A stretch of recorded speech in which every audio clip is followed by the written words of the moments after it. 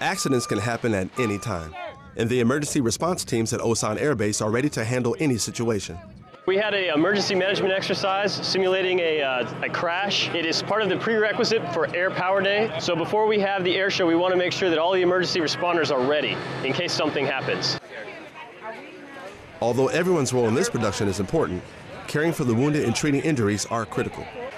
In the exercise, we carry patients, we move them out. The doctors come in and we triage them. Our entire purpose is to do any quick bandages we can, do quick treatments, and get them to the ambulance so they're backed out to the hospital. The training's done, and these guys are ready to go. And how does this airman feel?